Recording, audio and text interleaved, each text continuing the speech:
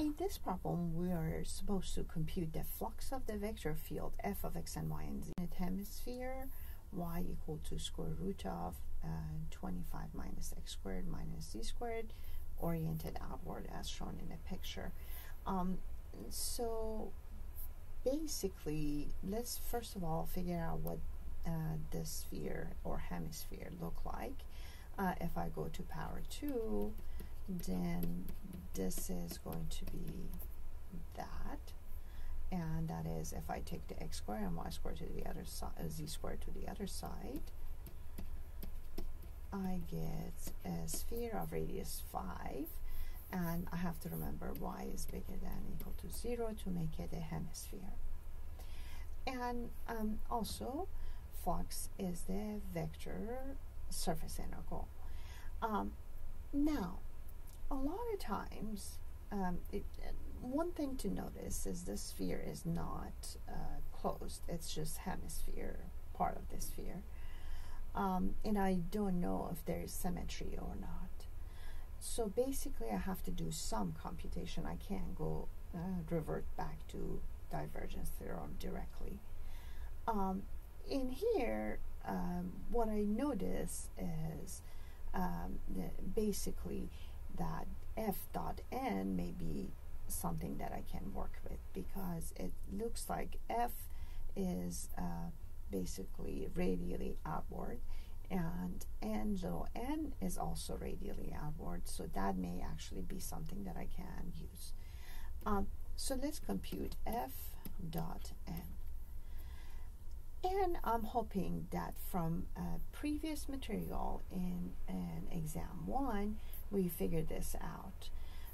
Let's talk about g of x and y and z as x squared plus y squared plus z squared, and then this hemisphere is going to be part of the basically level surface of this function.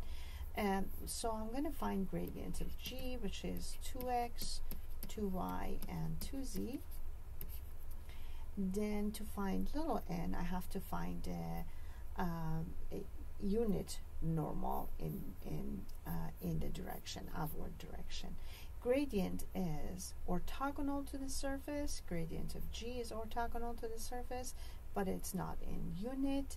Let's check if the orientation is the same. That orientation, you can check any point in the first quadrant and see the orientation is okay. So all I need to do is to find the magnitude of gradient of g, and that is the first one to first component to power 2, second component to power 2, and the third component to the power 2, and a 2 comes out, and square root of x squared plus y squared plus z squared. In this case, I know, because it's a sphere, this square root is going to be 5, radius of that sphere. So gradient of g over magnitude of gradient of g, which is the little n, is going to be 2x divided by 10, 2y divided by 10, and 2z divided by 10, which is x fifth, y fifth, and z fifth. Okay, I found the little n, and I still have the vector field. So let's compute x, y, and z dot x over 5. And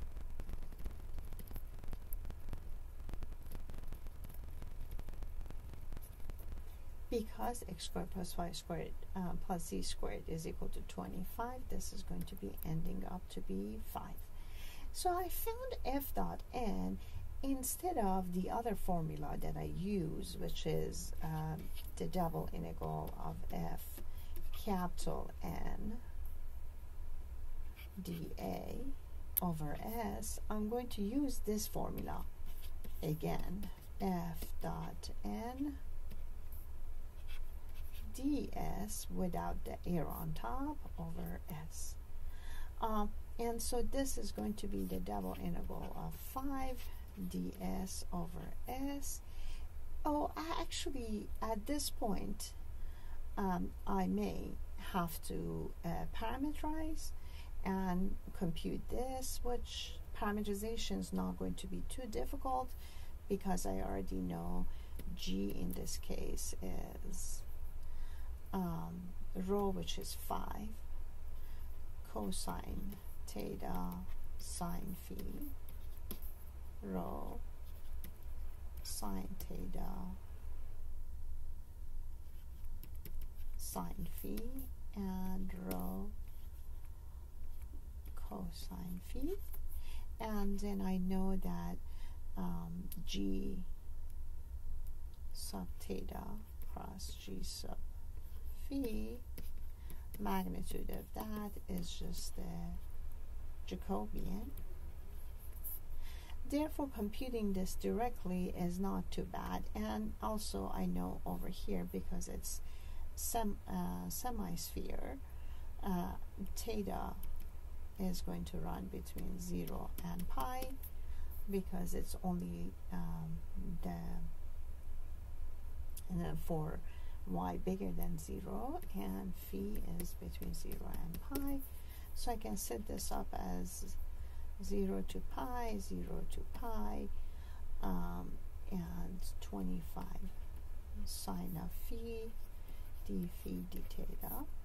But also I know that conceptually this is just 5 times the surface area of the hemisphere. That is 5 times surface area of the sphere is this. Surface area of hemisphere is half of that. And so these two answers should be the same thing.